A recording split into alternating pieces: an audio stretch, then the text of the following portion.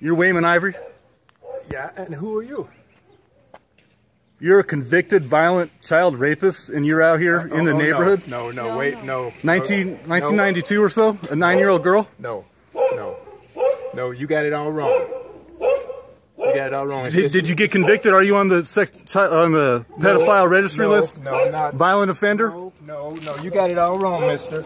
Do I need to call 911? Are you supposed to be around children up and down the street here? What you need to do is go.